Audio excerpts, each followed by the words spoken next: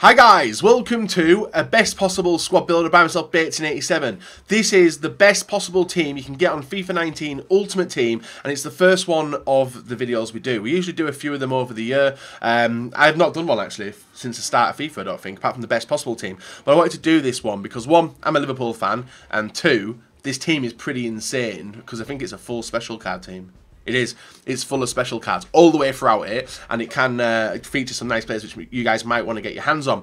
One of them, you actually can't get your hands on him because it's past. He was a foot swap player. You guys will probably know who that is already going into centre mid position, but the rest are very achievable, whether you want to get him, apart from Markovic there. But the rest of them you can get off the market. We haven't got versions of Keita, but we have got a lot of Champions League versions. Shaqiri as well doesn't make it in. Wijnaldum doesn't make it in, but I think he could have made it in. Could he have made it in?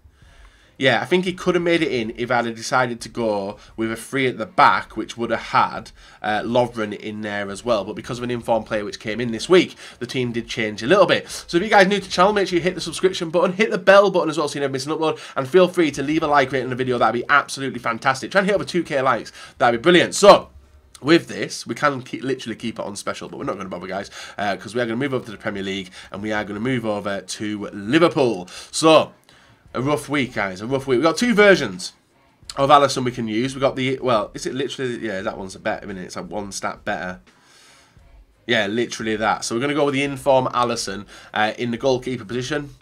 Pulled off some really, really good saves up against PSG this past week, but obviously it was too strong. PSG were too strong and did pick up a 2-1 win, which sends us to our final game in the Champions League group against Napoli. If we win 1-0, we progress. If we win 2-1, we go out.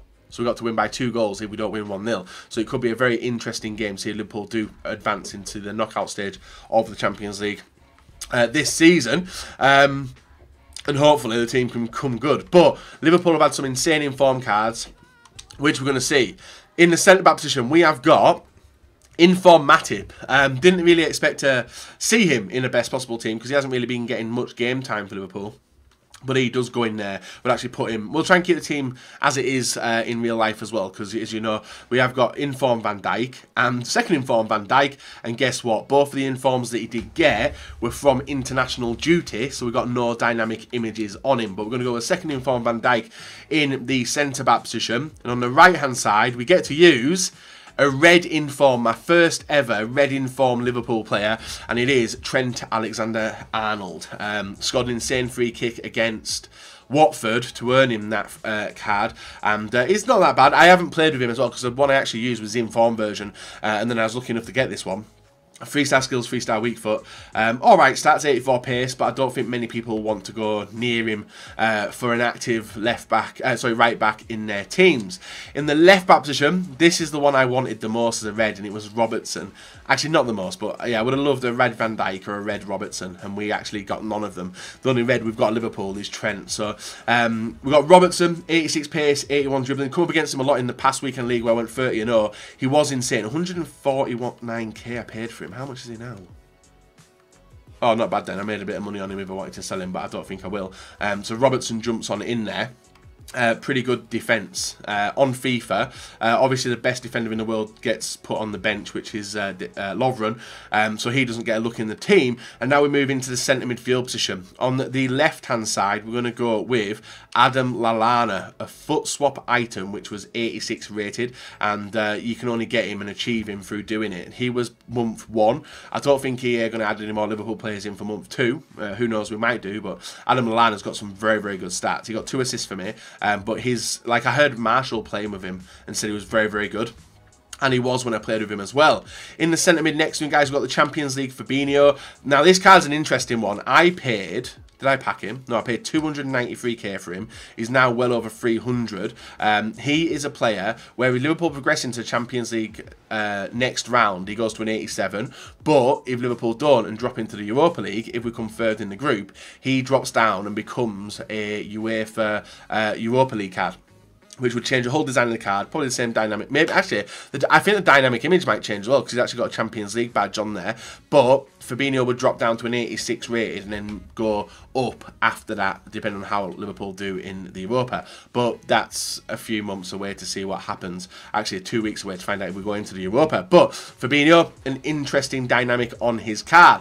Now with Liverpool, In the attack, we are seeing him as one of the most brutal counter-attackers in the Premier League, in the world as well. And the way we got it set up in this new formation on FIFA 19 with 4-2-4, we have got a left wing of Sadio Mane, 87 rated. Actually scored an insane goal for me as well, which you'll see. 4 games, 1 goal, 1 assist. Very, very good item. 95 pace, 88 dribbling, and 4-star, high, medium work rates. On the right-hand side, we've got the highest rated Liverpool player in the team, which is Mohamed Salah at 89, 93 pace, 90 dribbling, 86 shooting, and he actually earned his in was it 1, 2, 3? How many Liverpool cards were in that team of the week that week? Oh yeah, there was 4. Wijnaldum was the other one. So there's 4 Liverpool Team of the Week players in there earned on international duty, and Mohamed Salah was one of them, hence why he's got no dynamic image. 4 games, 2 goals, 1 assist, and we're lucky enough to pack him as well during the Black Cyber Monday promotions. We got him actually.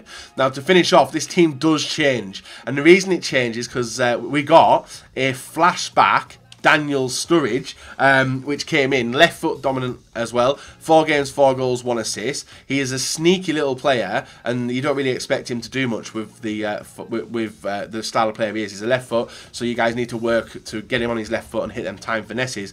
Medium low work rate, so he sits back to get the ball, and next to him, to complete the team, guys, we have got the 87 rated Bobby Firmino, which is a Champions League base item, but it is still counted as a special, and his work rates as well, high. So the attack is pretty much dropped back, and it's a bit all over the shop, but we did get some goals, and you can see Bobby Firmino, 4 games, 3 goals, and 2 assists. So that completes, guys, the best possible Liverpool team, the starting 11 anyway, because I know the bench could be a bit better, and I could have used Markovic to get a silver pack, but I wanted to keep Markovic just to get another foot swap token card, and he's obviously getting a look in the team as well. So that is it done. The best possible Liverpool team you guys can get currently on FIFA 19 Ultimate Team. If you weren't going to go and get Lallana, or you can't get Lallana, then obviously you would just swap in Wijnaldum, and that would be the only change there, or even a Champions League Naby Keita as well. But that is the team. This is the one we played with the foot swap item. Hopefully you guys have enjoyed the video. If you want to see more of them, feel free to leave some teams down below which you want to see done. Feel free to tweet me some completed teams as well, and the best possibles, and I might do one every weekend or whatnot anyway. But guys, leave a like on the video, subscribe or not. Let's go and get into the highlights with the best possible Liverpool team on FIFA 19. So, I was excited to play with this team, mainly because I'm a Liverpool fan, guys. We're even rocking with the kits as well, and having to play around. Actually playing online single matches for 2 of the games, and 2 of the games against subscribers as well, who dropped me an invite and did play against them. Now, Lallana setting up, Daniel Sturridge with his right foot scores a goal. Not really something you would expect, but still gets the ball in, and Daniel Sturridge doing a nice dance to start off with in his flashback card. So, talking about the team individually, Trent Alexander-Arnold, I think that it'll stay high priced only because he's a Liverpool English in form in the Premier League. With that, I think his price will probably stay over 20k quite easily, even though he's 82 rated. Do I think he's usable in people's teams? I'd probably say not. There is better alternatives as base cards in FIFA. The 2 defenders, second in form Van Dijk. Currently we're using the in-form Van Dijk in Fatal, if you guys knew, and he's pretty good, but this 87 one's absolutely fantastic. He just seems to sit wherever you want him to, and very rarely gets outbeaten. The only person who beats him on headers, who I know does it very easily, is Ronaldo. But then again, Ronaldo absolutely smashes the likes of Ramos and Maldini to headers as well. So it can be proved very difficult. In-form Robertson, I think, is a very, very good left-back in the Premier League. I know Marcus Alonso's the only higher-rated one than him, but I do believe Robertson could be a player which a lot of people would seek to put into their teams going forward. Moving into midfield, foot swap Lallana. He's actually very good. Very trendy, nippy little player, very agile, got a decent pass and shot on him as well. But the only problem is he's not widely accessible to everyone. Unless you guys did do him in the foot swap promotion in month 1. And Fabinho, I think, is a fantastic card anyway. His base version is fantastic. The only way that, I don't know, I don't know what the outcome of Fabinho is going to be, whether he's going to absolutely nail it in the Champions League, whether he's going to go up to a 90 rated Europa League version, I don't know. What do you guys prefer? What would you want to see from the Fabinho card? Would you rather see him really go high rated, or you're not really fussed? And are you one of the people who does use him in their main teams? Because I have played a lot of games in Division 1, and Fabinho is still that meta player which loads of people do use. Now we can move up into the attack. Sadio Mane, he scored the rocket of a goal he scored just before this one. And that was really the only thing he did for me. I was expecting a lot more, but he didn't. He's pacey, he gets the ball forward, but yeah, his shot is pretty good. The two strikers, Daniel Sturridge, left foot of dreams. Difficult player to play against, and I have done so. And Firmino plays as I think he's more suited to the cam position, and he can play as that third striker. Very good player, but I think he's more suited to the cam position, just like he is in real life as well. I don't think he is that go-to striker. I think he is more of a centre-forward slash cam player in real life as well, and it does obviously represent well in FIFA. We also do have the final player, which is Mohamed Salah. His finesse shot is, like you guys know, if you watch my videos, you'll know that I say Marco Reus's finesse shots absolutely fabulous and the best in the game. But as a left foot Salah, he has got an absolutely insane finesse shot, and I think he's got a finesse shot trait as well. The amount of goals I've conceded with him in rivals and in champs as well has been absolutely ridiculous. But it's going to be a given, guys, especially when it's an 88 rated base card, 89 rated in form.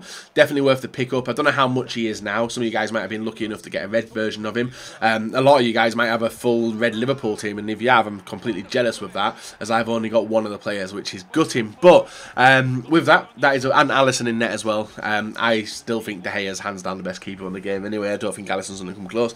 Still a good goalkeeper, but does parry the ball quite a lot, and you can see one of the games we actually did concede a few goals. Anyway, as distribution-wise, Alisson puts the ball out nicely. So if you guys are new to the channel, make sure you hit the subscribe, leave a like rating as well, and feel free to let me know in the comments section below if you want to see any more best possibles done in the future, and if so, feel free to tweet me the teams you want to see built, and I'll try and do it. It's one of the reasons why I've got coins on the account, is to do squads like this in the future. So, hope you've enjoyed the first best possible of the year.